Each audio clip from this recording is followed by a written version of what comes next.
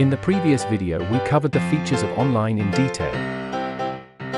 If you haven't watched this video, click the link in the description box to watch it. This will give you a more complete overview of the two photo enhancement tools.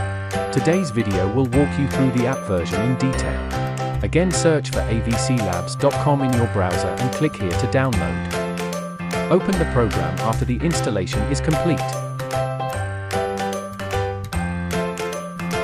You can try it for free even if you don't have a subscription, but the images are saved with a watermark after processing. If you have an account, click the menu bar to register, set the language, etc. The first thing to do is to add the photos you need to work with. You can see that there are three panels on the right, namely AI Model, Model Settings and Output Settings. Model Settings allows you to configure model parameters. In the Output section you can set the photo size.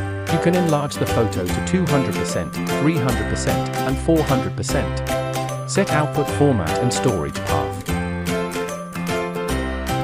The focus is on the model part. There are a total of 5 models here, which is a little different from the online version. But it has a highlight part which is so unique. That is new workflow. Based on these 5 models you can mix and match to create kinds of new workflows. Let's take a picture as an example. This image is not too bright. So we select AI Color Calibration to enhance it, and click on the eye to start the process. After processing is complete, you can click this button to compare the preview side by side.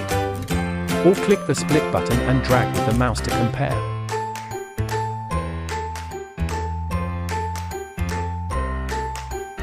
Zoom. Shrink. Crop the picture. You can drag and crop arbitrarily. Or you can crop proportionally.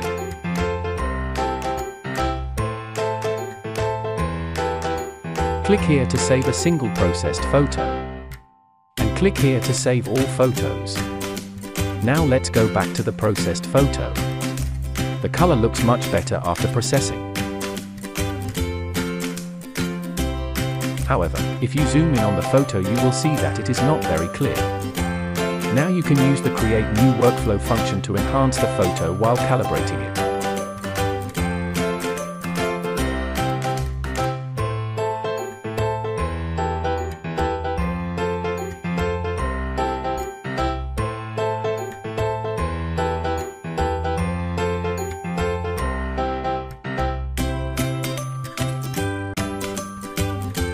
What a great effect!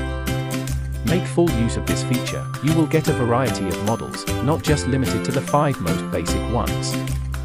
Well, now let's take a look at the effects of these 5 most basic models.